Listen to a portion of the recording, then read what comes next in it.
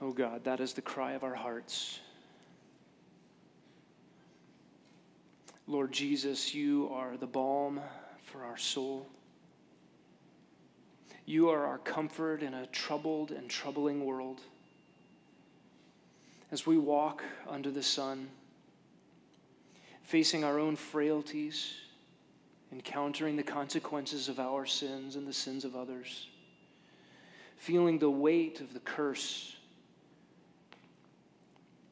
on work, the curse on creation. We need something beyond the sun. We need your Son. I pray, oh God, that as we look to your word this morning, that you would do a work in our hearts to lift our gaze from this horizontal plane, to set our affections on you. And truly the thought of Christ is our panacea, our peace, our joy, our delight, our treasure. And God, you know us, we are so easily distracted, we are so easily tempted by things evil, we are so easily tempted by things good to lift them higher than they should be lifted. We think of those early followers of you in John 6 who after the masses were fed and you spoke truth and nearly everyone walked away. And you asked them, would you go away too? And their response is, I pray our response. Where else would we go, Lord? You have the words of eternal life. And even if we can't understand, we trust you. And we believe, O Lord, but help our unbelief. And at times our mustard seed-sized faith is so puny. And our enemies are so great and our problems loom so large. But the best thing about our faith is not its quality, but its object. And Lord, that is you. And we need you. And we need you in these moments to give us clarity for life, an eternal perspective, and above all, show us your Son. And we ask that by the power of your Holy Spirit, you would conform us into his image, even now giving us ears to hear, eyes to see, and hearts to obey your words. And we ask it in Jesus' name. Amen. You may be seated.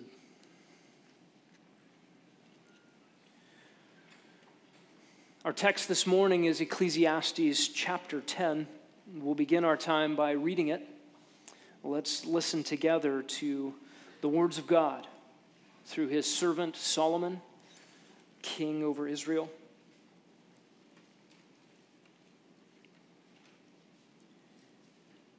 Dead flies make a perfumer's oil stink. So a little foolishness is weightier than wisdom and honor. A wise man's heart directs him toward the right, but the foolish man's heart directs him toward the left. Even when the fool walks along the road, his sense is lacking, and he demonstrates to everyone that he is a fool. If the ruler's temper rises against you, do not abandon your position, because composure allays great offenses. There is an evil I have seen under the sun, like an error which goes forth from the ruler. Folly is set in many exalted places, while rich men sit in humble places. I have seen slaves riding on horses and princes walking like slaves on the land. He who digs a pit may fall into it, and a serpent may bite him who breaks through a wall. He who quarries stones may be hurt by them, and he who splits logs may be endangered by them. If the axe is dull and he does not sharpen its edge, then he must exert more strength. Wisdom has the advantage of giving success. If the serpent bites before being charmed, there is no profit for the charmer. Words from the mouth of a wise man are gracious, while the lips of a fool consume him. The beginning of his talking is folly, and the end of it is wicked madness. Yet the fool multiplies words. No man knows what will happen, and who can tell him what will come after him? The toil of a fool so wearies him that he does not even know how to go to a city.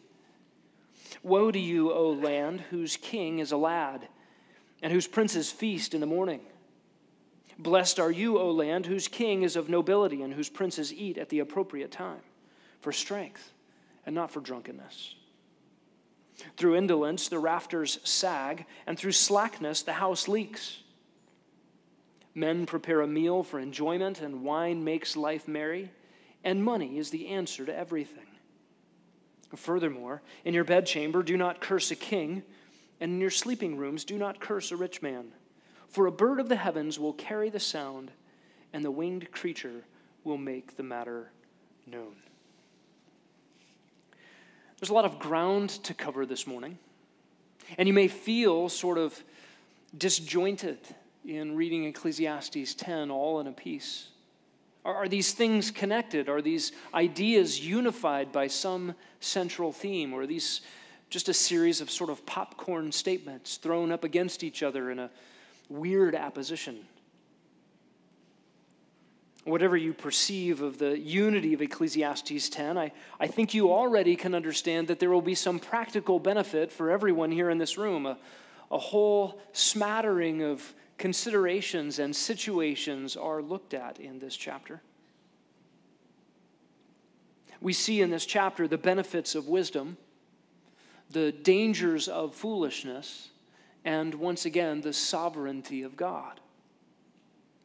Here, wisdom and folly are applied to a whole array of specific circumstances. And the unifying theme in this chapter is simply this. It continues the thoughts that we looked at last week from Ecclesiastes 9. Wisdom is good, but it is not a guarantee. Wisdom is good, but it is not God. My application of wise principles will be helpful for living life in a broken world, but my application of wise principles cannot change the nature of my world, populated by sinners, reeling from the effects of the fall, under the curse of God. And you know, that's a good thing. It is a good thing that my right living, my wise living, my appropriate application of the best principles around cannot change my world. God knows that if I could just tweak my behavior, adjust my thinking, perfect my practices, so that I no longer feel the curse, nor face the consequences of my sin or other sin, then I could make a comfortable little existence, a little home here for myself. I could find satisfaction and fulfillment in something less than I was designed for. A comfortable, easy existence is what we often find ourselves longing for, pining for, striving for. But a comfortable, easy existence is elusive. We praise God that it is elusive, for if we got it, we wouldn't seek Him. And we wouldn't trust Him. And we wouldn't long for heaven.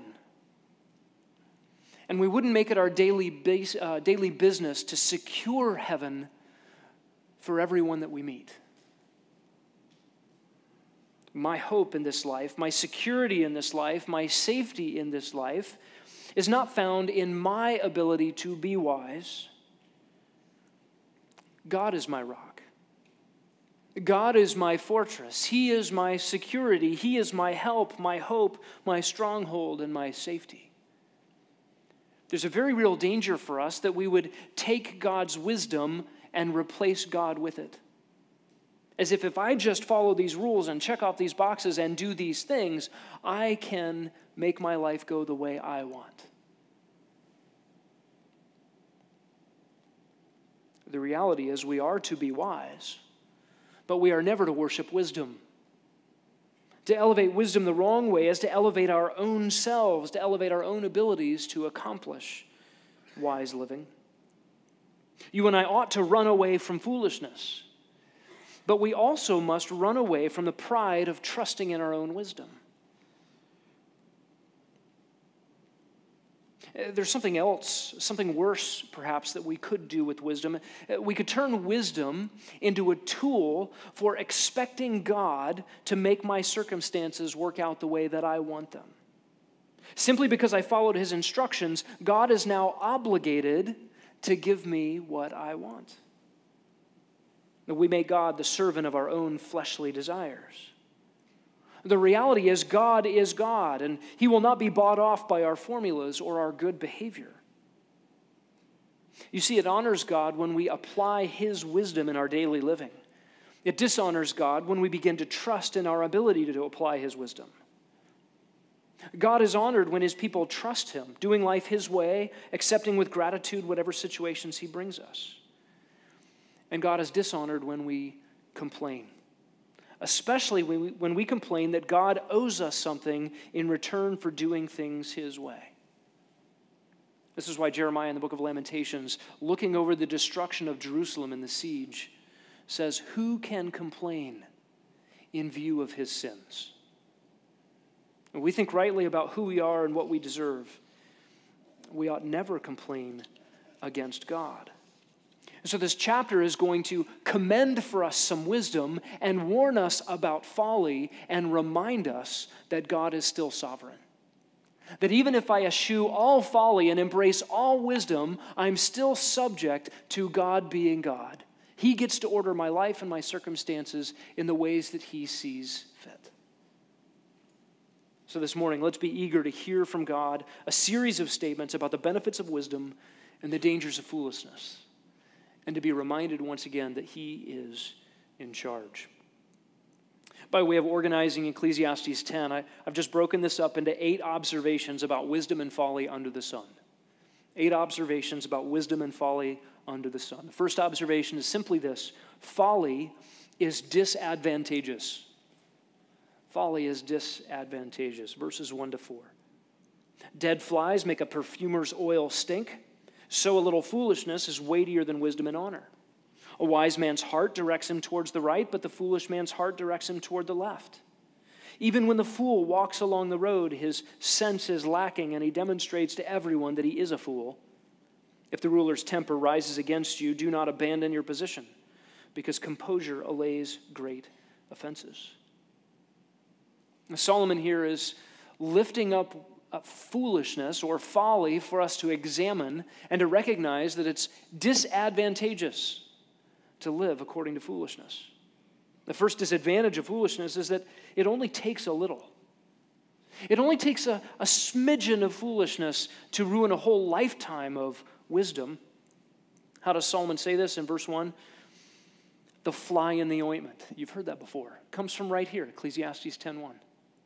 A dead fly makes a perfumer's oil stink. Think about the ingredients in the nicest bottle of perfume one could buy. How much would it cost? How much did it cost to put all those ingredients in? How much work would it take? And now how valuable is that nearly priceless commodity in a small jar?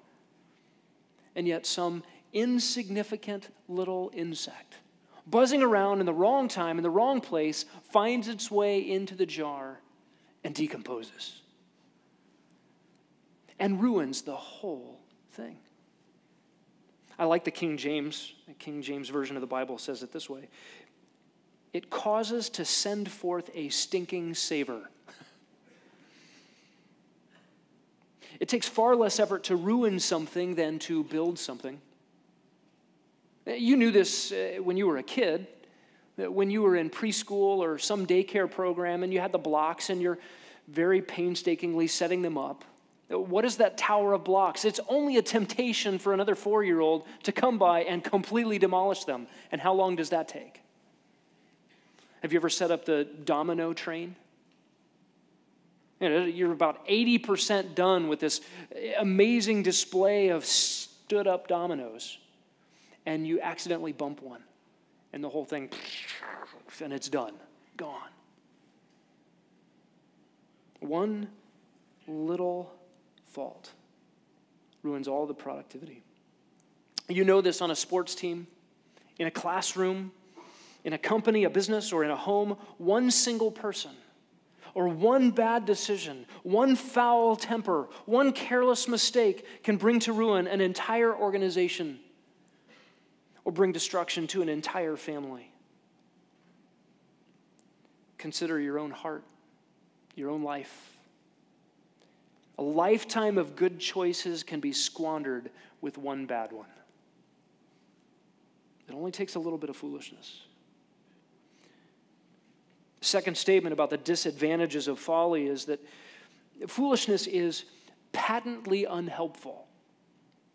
It just doesn't accomplish anything good. The way Solomon says this is in verse 2. A wise man's heart directs him toward the right, but the foolish man's heart directs him toward the left. Now, on a week like this, we might think he's talking about politics. He's not talking about politics. He's talking about the way the ancient world viewed the right hand and the left hand. The Latin word for left hand is where we get our English word sinister. In the French language, the word is gauche. The idea is the left hand was not seen as honorable. It was not seen as useful. It was not seen as powerful. And apologies already to all of you left-handed people in the room. In our day, we value left-handers. They're more creative, or they're fantastic pitchers in baseball. They have significant advantages in various athletic enterprises.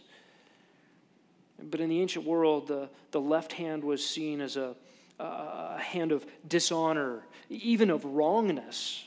And the right hand was useful and honorable and correct and upright and was a place of strength, even a place of protection. So what is Solomon saying here? The wise man directs him toward that which is right, toward that which is honorable, toward that which is useful, profitable, beneficial. And the foolish man, where are his inclinations? Where is the trajectory of his inner being towards that which is unhelpful, even harmful?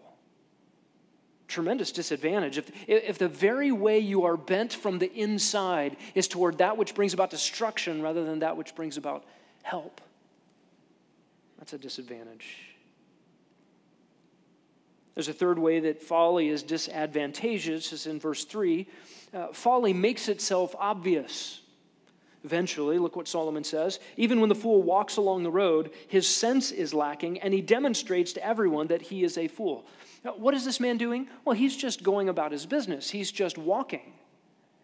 And yet, it's like he's wearing a t-shirt that says, I am a fool. He's got a great big neon sign emblazoned over his head with an arrow that says, fool, fool, fool.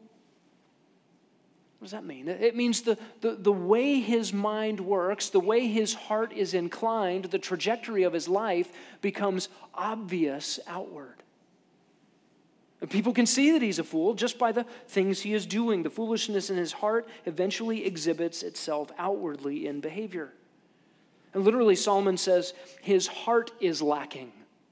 The New American Standard translate heart as sense. That is his sensibilities, the way he thinks. We might think of this as his mind. We might say this man is brainless, and eventually the inability to think makes itself obvious in what he does. It's like the criminal attempting to defend himself in a court of law, enlisting the tactics that he learned from TV court dramas. Right? Everybody else in the room knows that he's not wise. This man doesn't have to tell anyone that he is a fool. Everyone can see it.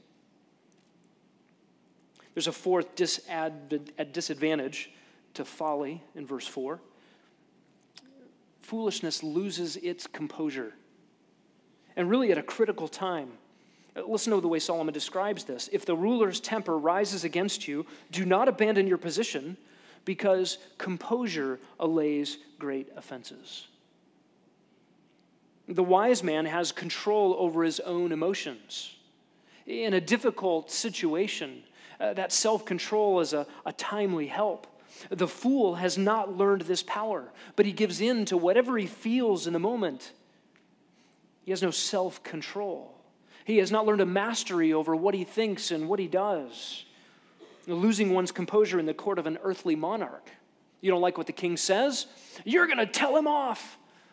Losing your composure in that context often meant losing your life. Not smart. You see, the wise man can stand his ground, even in the face of an angry king, because a wise man has integrity. The wise man has his fear and his trust set above and beyond the earthly king. He is one who fears God. He is one who trusts in God. Listen, integrity gives one great boldness. Consider Daniel and his friends before the earthly Babylonian kings. They could stand on their conviction, and they could do so with composure. Now, this is an interesting perspective coming from Solomon, who is the king. Think about that. Solomon, as a king, is revealing some inside information here. He's letting us know from his perspective what it's like when various kinds of people come into the king's court. When the king gets angry, but the person who is the current target of his fury is unmoved, even a king who doesn't have to answer to anyone may second-guess his anger. So, stand your ground. Keep your composure. On the other side, if you abandon your position, if the king is mad and you try to fly out of there or argue or panic, the king will assume that you were wrong anyway, or that you lacked integrity, or that you lacked courage. There's great wisdom in a man who is willing to take his lumps calmly for his convictions. And the king says, Solomon says, that's a man that a king might even listen to. This is similar to Solomon's proverb elsewhere, a gentle answer turns away wrath. Here you're at the mercy of a king. And Solomon's advice is keep your composure. Foolishness, the disadvantage of being a fool, is that you're without self-control over how you feel and what you do, and you're apt to lose your composure at a critical moment. Point number 2 in our outline is this: wisdom is advantageous. Wisdom is advantageous, but it can't guarantee outcomes. We looked at the disadvantages of folly. Now we look at the advantages of wisdom, but with this caveat: wisdom is no guarantee. We still have to factor into the equation a cursed world, sinful people, consequences of sin, and the unpredictability of the sovereignty of God. What do we learn about wisdom in verses 5 to 11? Well, wisdom improves one's prospects for success, but it cannot overrule the sovereignty of God.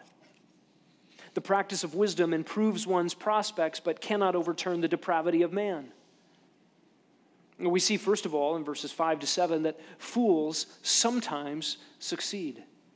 Look what Solomon says. There is an evil I have seen under the sun, like an error which goes forth from the ruler.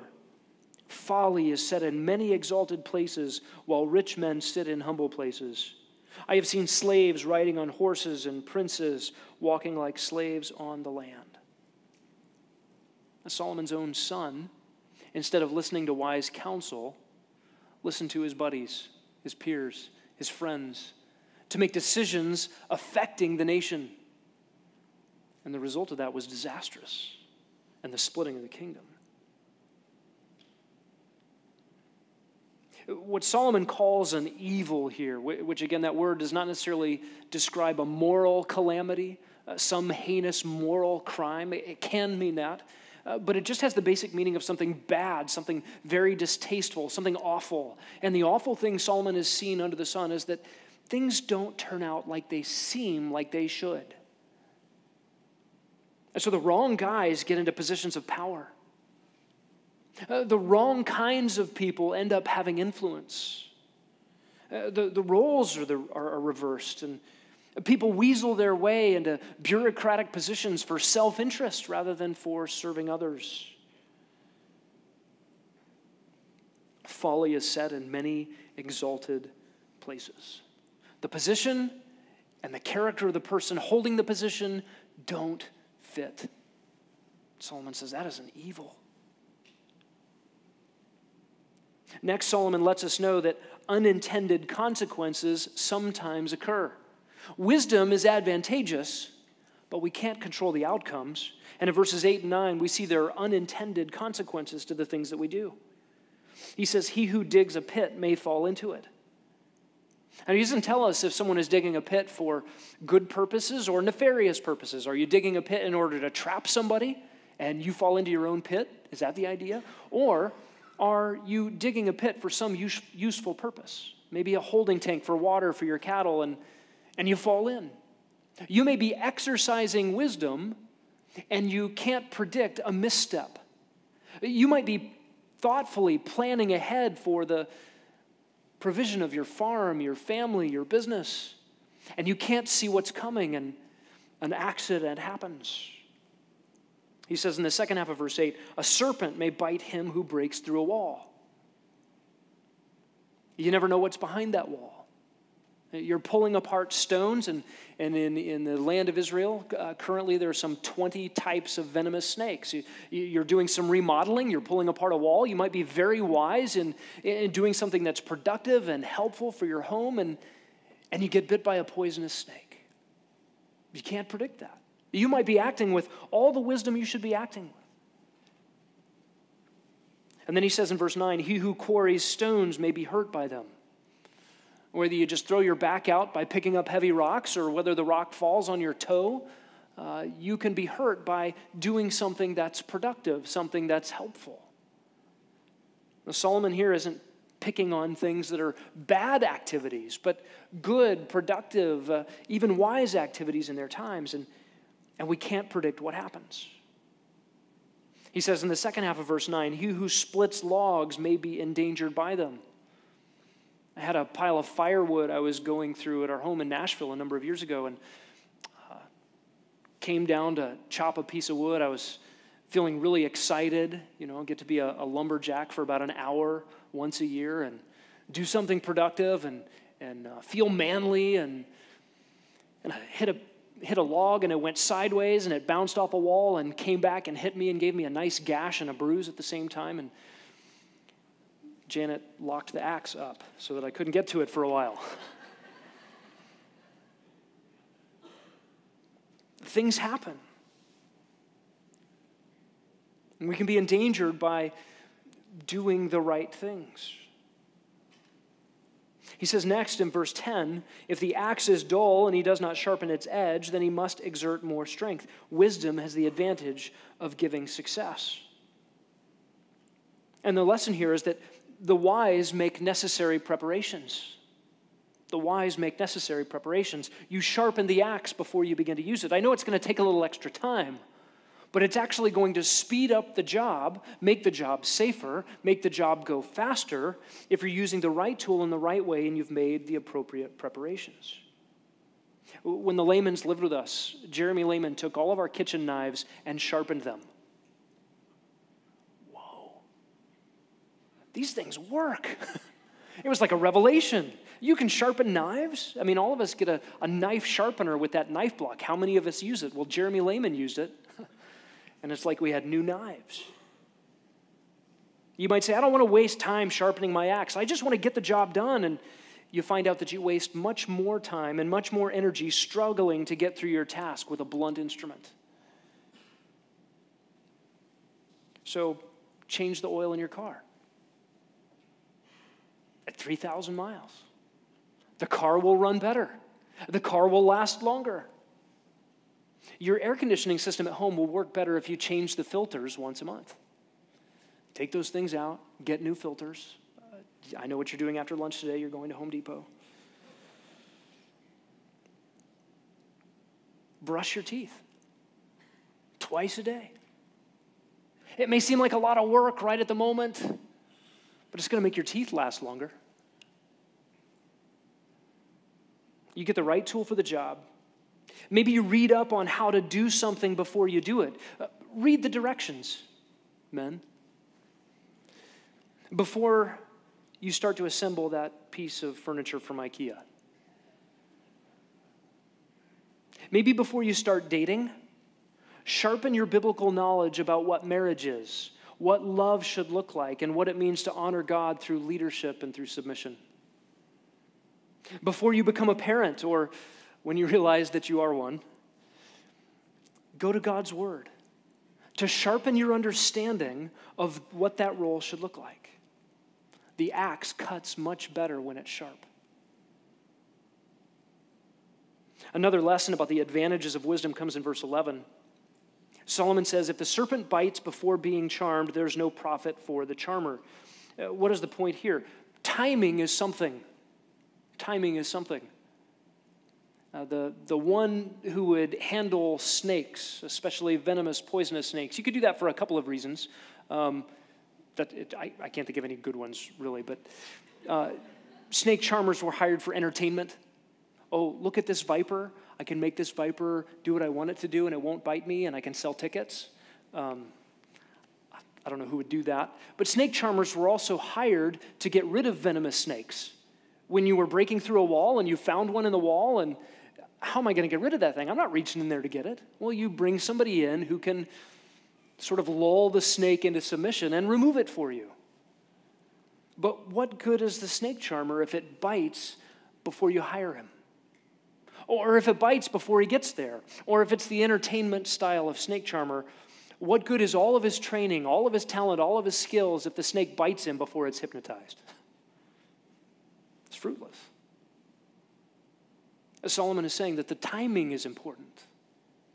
Timing is something. It would probably be too much to say that timing is everything, right? You could get there at the right time but not know how to handle snakes. That wouldn't help you. But timing is something. Timing is something, and often timing is critical. There's the third section in our outline, it comes in verses 12 to 14, and it is the observation that folly proceeds out of the mouth. If there's foolishness in the heart, eventually it comes out of our words. Solomon says in verses 12 to 14, words from the mouth of a wise man are gracious, while the lips of a fool consume him. The beginning of his talking is folly, and the end of it is wicked madness. Yet the fool multiplies words. No man knows what will happen, and who can tell him what will come after him? We could break the folly from the mouth into three parts. First of all, foolish words are destructive, verse 12. In contrast to the words from the mouth of the wise, they're gracious. The lips of the fool consume him. Foolish thoughts coming out in foolish words are self-destructive. In the end, you consume yourself by them. The second observation Solomon makes about folly coming out of the mouth is in verse 13, and it is the trajectory of folly in speaking. The end is what? Wicked madness, an evil insanity. And we might think, oh yeah, the fool, he's the sort of dunce, the class clown. He's cute and sort of silly, and that's all right. He'll grow out of it. That's not the way the Bible portrays the fool. Read the book of Proverbs and survey who the fool is. The fool is one who is not submitted to the fear of Yahweh. The fool is one who is committed to his own autonomy, committed to his own elevated impressions of himself, thinks he knows everything. The fool is said of his own heart, everything's good here. The fool doesn't trust God. The fool is hell-bound. The fool is under the enmity and judgment of God himself. The fool is not a cute little class clown that we hope grows out of it. The fool is an intentional rebel against God and his ways. And the trajectory spelled out in verse 13 is a wicked madness, an insane evil that ends in destruction. And in verse 14, we see the words of the fool are profuse. Talks a lot, listens little, full of himself. One commentator said, words are too often the substitute for thinking. Right, in the pursuit of God and the fear of the Lord, there is to be a listening to God. There is to be a Psalm 1 meditating on the Word of God. And one who just talks and talks and talks and talks is demonstrating himself to be a fool. Solomon wrote in Proverbs, where words are many, sin is sure to follow. There's a lot of wisdom in being a good listener, stopping long enough to ponder, to think. There's a fourth observation about folly. It's in verse 15. Folly is wearying. Look what Solomon says. The toil of a fool so wearies him that he does not even know how to go to a city. He's forgotten how to get from point A to point B because he is so exhausted. What is the fool exhausted by? He's exhausted by the toil of his folly. It's sort of like cutting a cord of wood with a dull axe. Living foolishly will wear you out. You see, when you make a foolish decision, If you think in terms of decision trees, you then limit your options for wise decisions subsequent to a foolish decision. I'll give you an example. I was trying to dig up a grapevine from my backyard last week. And I hadn't dug enough dirt from around the grapevine to move it from one place to another, hadn't got enough dirt away from the roots, and I had an old spade shovel. And I thought, well, I'll just take a shortcut here. I'll put the spade shovel in as deep as it can go, jump up and down on it, get it down there nice and deep, and then just use the leverage. Snap. Spade shovel's done. Oh, man, can't use that. I made a foolish decision. Now what are my options? I had a spade shovel that I could have used to dig out more dirt to get away from the roots to move the grapevine. Now I don't have a spade shovel. I still have a transfer shovel. I'll stick that under there. Ka-chunk. Snap. One foolish decision led to fewer options. Another foolish decision, fewer options still. Now what do I have left? Hand tools. Down on my hands and knees, digging out this dirt.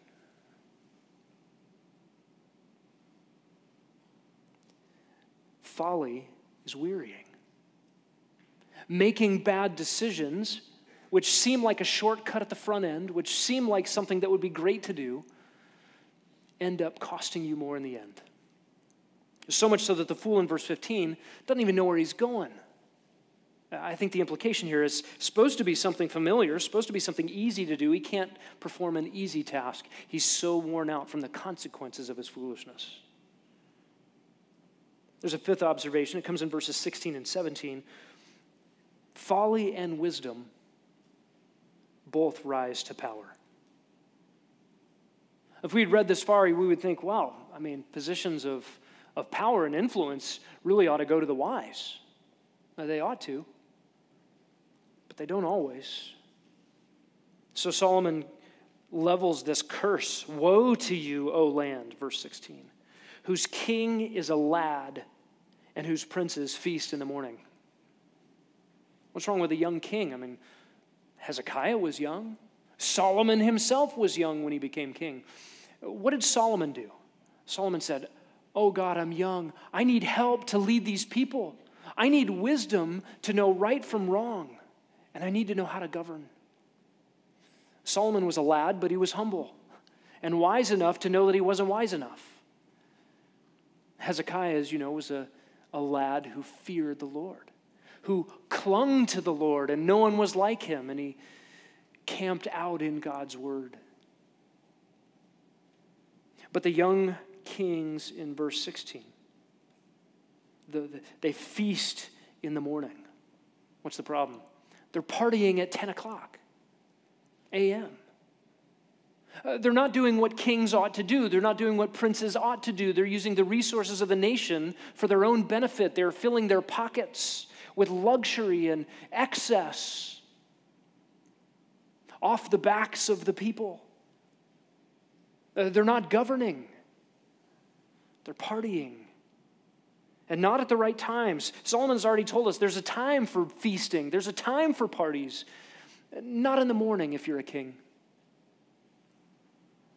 You have another job to do. Romans 13 tells us that kings are held accountable for that very thing. The contrast to that is in verse 17. A blessing on a land with wise leaders. Blessed are you, O land, whose king is of nobility, whose princes eat at the appropriate time. And it's not about just when they eat, but why they eat. Verse 17, for strength, not for gluttony, drunkenness, excess, not for luxury's sake. They're using the resources at their disposal in order to be good at the task before them. What a blessing to a land that kind of king is. You might think, well, that's what we need to have. We wouldn't deserve it. We're a population of sinners and rebels against God. God is kind to give us governance of any sort to prevent anarchy. But it sure is a grace of God when there's wise people in leadership. It sure is a scourge when there are fools in leadership. The sixth observation, verse 18, folly has consequences. Folly has consequences. Solomon says, through indolence, the rafters sag, and through slackness, the house leaks. He's connecting here laziness and folly.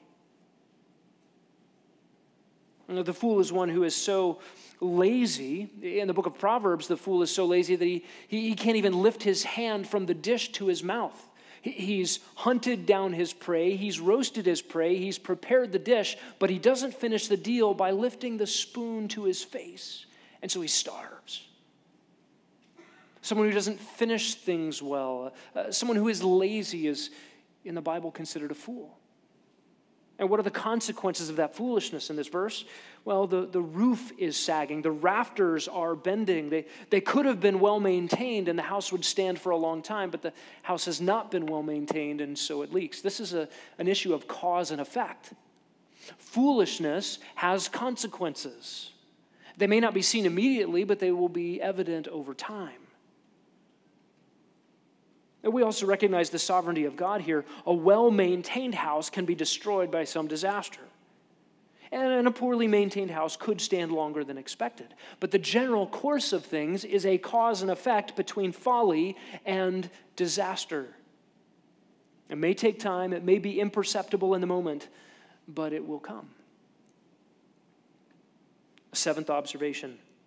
Wisdom uses resources for their intended purposes. Look at verse 19. Men prepare a meal for enjoyment, and wine makes life merry, and money is the answer to everything.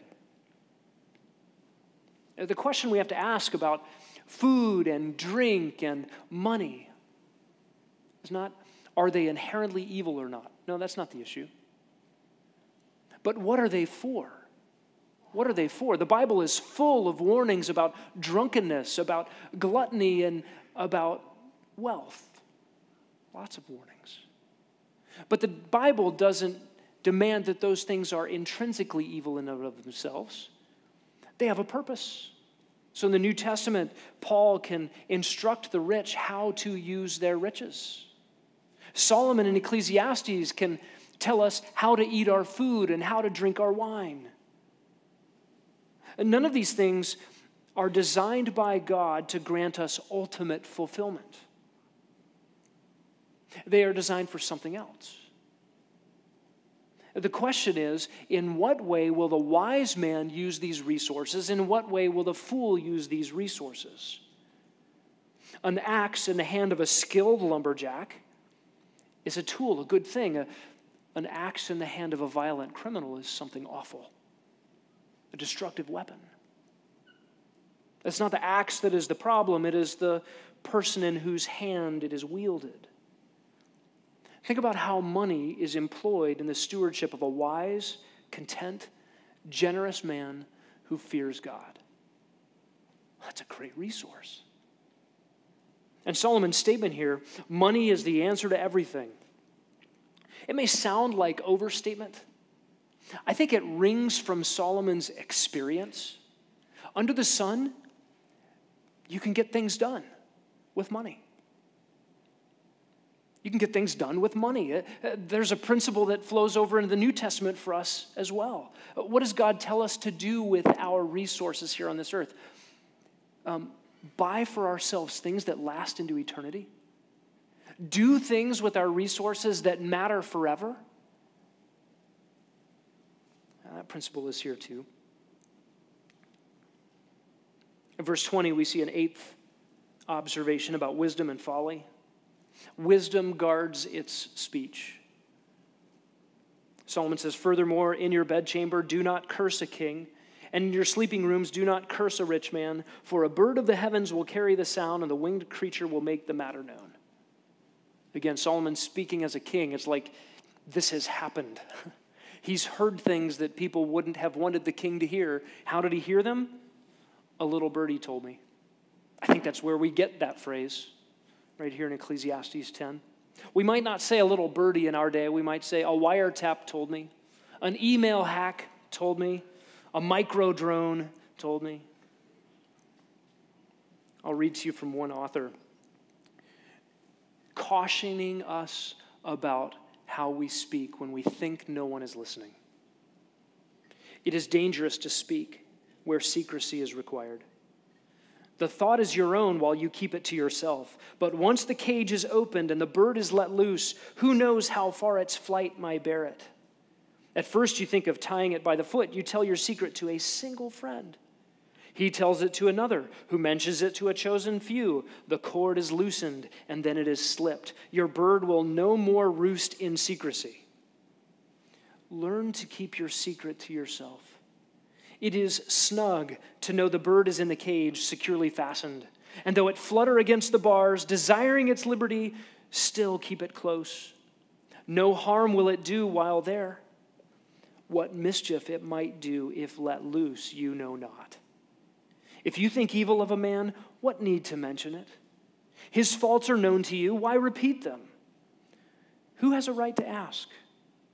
God suffered you to know these, that you might pray for him and not harm him and others by spreading his dishonor. But if you harbor thoughts against the man and not against the sin, most probably the thought will out and will injure you. It's convicting. Think of the book of James. How great a forest is set afire by such a small spark. Those are our words. The wise man cages them up appropriately. Jesus tells us, I tell you that every careless word that people speak, they shall give an accounting for it in the day of judgment. And when you think about wisdom and folly, illustrated and explained in Ecclesiastes 10, who of us here has not spoken evil of someone else? Who of us here has not misused God's resources? Who of us here has not suffered the consequences of laziness or misused positions of influence to the detriment of others? Who of us here has not worn himself out with the consequences of foolish decisions?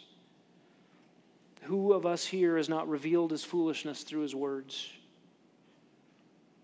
Who of us here has not experienced personally the disadvantages of our own folly? All of us have acted the fool.